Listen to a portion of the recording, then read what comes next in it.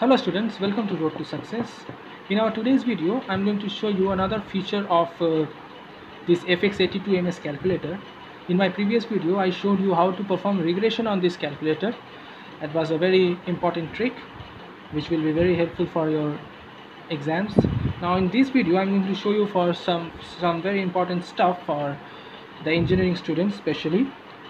So I'm going to show you how to convert your rectangular thing into polar thing and the polar thing into rectangular thing. Okay, so you all follow some formulas for converting rectangular into polar and from polar into rectangular, but this calculator has got a feature which will perform this within few seconds. Okay, so suppose your x and y value are given, that is the rectangular value is given. Okay, so suppose your x value is √3 and y value is √3, and I need to convert it into polar form.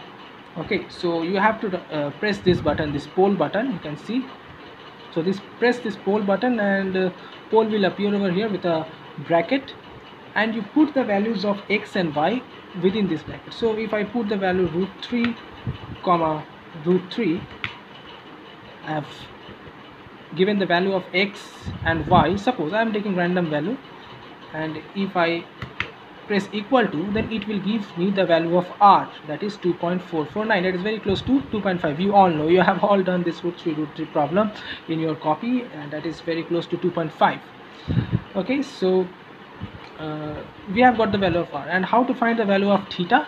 So for finding the value of theta, you have to press this RCL button, and then press tan. So this will give you the value of theta as 45 degree. Okay, so this is the first way that how to convert the rectangular into polar. And now I will show you the other way, that is the other way round problem, that is to convert your polar thing into rectangular thing. Okay, if your r and theta is given, then how will you convert it into x and y?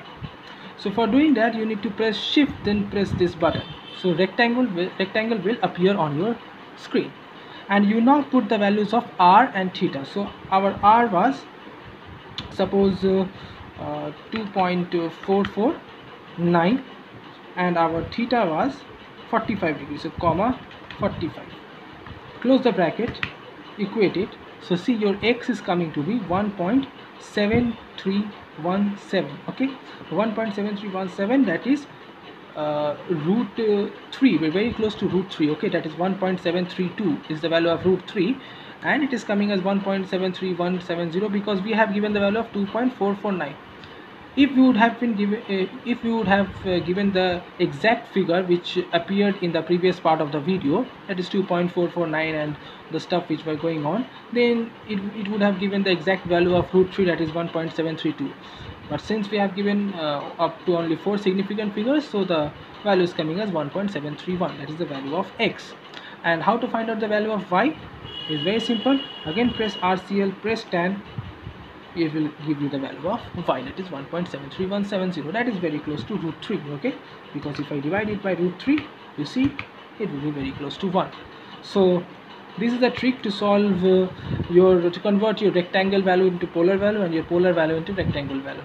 And I hope you like this video, and if you like this video, you share this video with your engineering friends, and ask them to like this video. And I will be coming with some more tricks regarding this fx-82MS calculator in our next videos. Till then, thank you students.